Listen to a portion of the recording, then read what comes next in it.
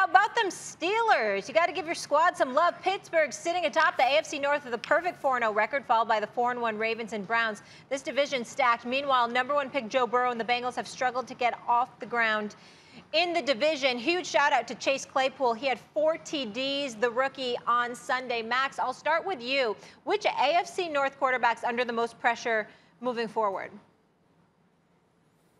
Lamar Jackson. Lamar Jackson is a phenomenal player, but as I've been mentioning, 21-1 against the league in all other cases except for the following, okay? 21-1, practically virtually undefeated in the NFL until you play in your biggest games. 0-2 in the playoffs and then 0-3 against the Chiefs and who should be his chief rival, Patrick Mahomes. But right now, it's not much of a rivalry.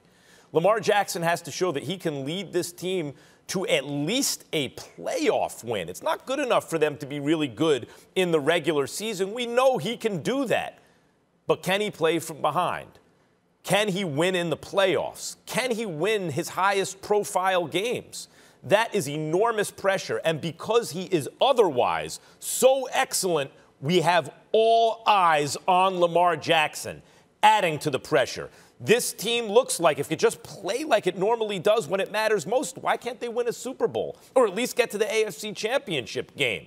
Not enough for Lamar. He's not held to the standards that most quarterbacks are held to because he's had a record-setting start to his career. There's more pressure on Lamar to succeed when it matters most. I disagree. I think it's Baker Mayfield, Max. And let me address first Lamar Jackson. No matter what happens this year, no matter if he fails in the postseason, Lamar Jackson ain't going anywhere. He's an electrifying talent with the football in his hands. We know how evasive he is, how elite his running ability is, and as a result, he's a threat. So they'll have to figure out how to get him to perform in the postseason. But in a regular season, he's pretty dominant against any and all others outside of Patrick Mahomes. In the case of Baker Mayfield, his career is on the line. The Cleveland Browns have won 4 straight. It ain't because of Baker Mayfield. Baker Mayfield ain't even completing 62% of his passes. He's got 9 touchdowns and 4 interceptions. He's been relatively pedestrian, and this is with Odell Beckham Jr., Jarvis Landry, Austin Hooper. You've got Nick Chubb and Kareem Hunt coming out of the backfield both.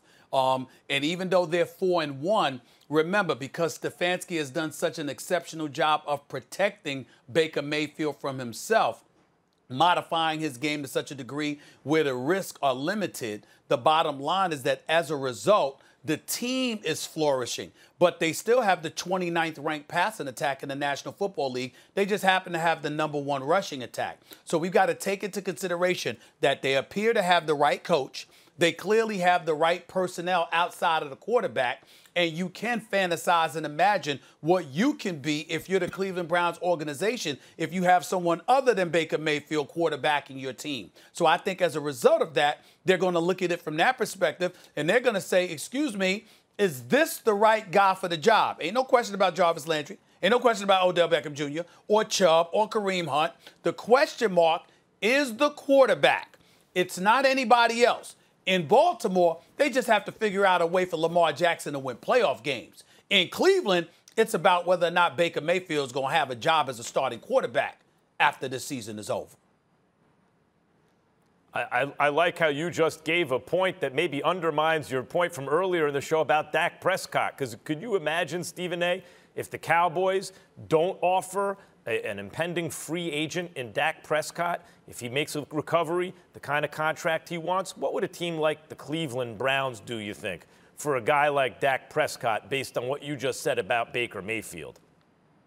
Well, I didn't undermine anything. I just think it's a matter of whether or not Dak Prescott is going to be healthy first and foremost, because obviously, not since you've had such a nasty injury. For example, we see, even though it's a different injury, because in Gordon Hayward with the Boston Celtics, he tore his tibia and fibula. The bottom line is, even though it was a different injury, it was so nasty, even though he can play and he's healthy, he's certainly not the same as he was when he came over from Utah to the Boston Celtics. Yeah. And we recognize that. Is that going to be the case with Dak Prescott? You're right about that, of course.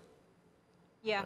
You're right about that, of course. My point is that you're pointing out about Baker Mayfield being a starting quarterback, but not an elite kind of quarterback, is well taken.